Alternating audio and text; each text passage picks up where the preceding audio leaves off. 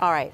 It is also a very big week for the Detroit People's Food Co-op. They have had what they call a soft opening this week. A lot of people have now signed up to be members of the co-op.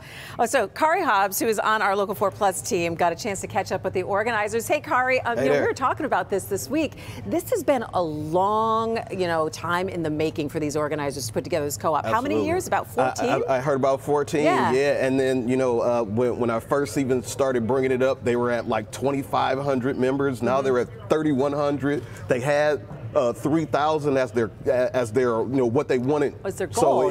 So it's a great thing that's happening. And earlier this morning, I got to talk to Lene Gilbert-Williams about the whole thing. She's the board president, and we kicked it for a little bit. All right.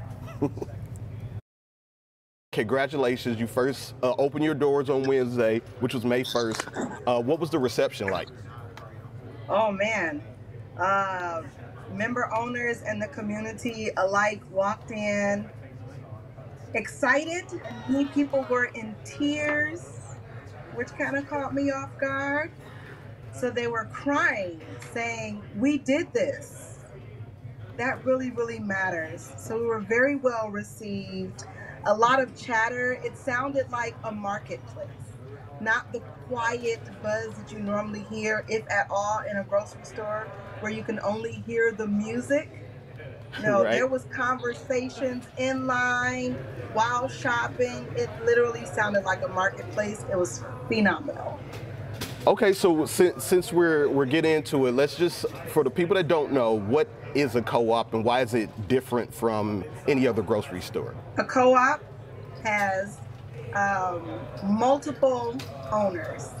So right now we're at 3,100 owners and counting. Wow.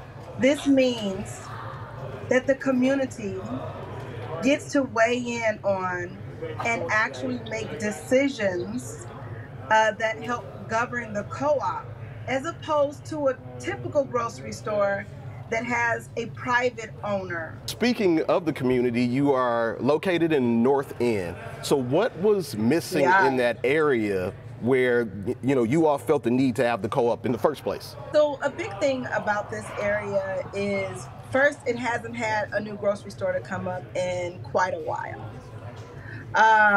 There is, like many pockets of Detroit, gas stations that people shop at to get food from.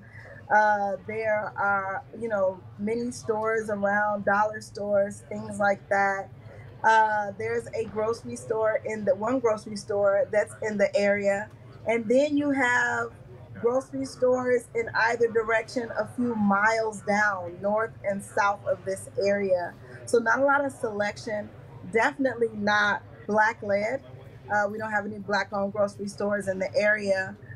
So that's a big thing for the community. It's a big plus for the community, for the majority of members in Detroit's community to feel like they have ownership, to know that they have ownership of a food system. But this brought more healthy food to the area. We carry products that you would find in a typical Detroit grocery store, but we also have additional products that you would not. All right, good stuff, Kari. So when is their grand opening? So grand opening is the 18th, so a couple weeks. She said expect all types of fun, bouncy houses, snacks. It's going to be a good time. I'll be there. Good stuff. All right, good stuff. All right, thanks so much, Kari. We'll be watching that. You want more information about how to join and whatnot, head to clickondetroit.com. We've got all of that stuff for you there.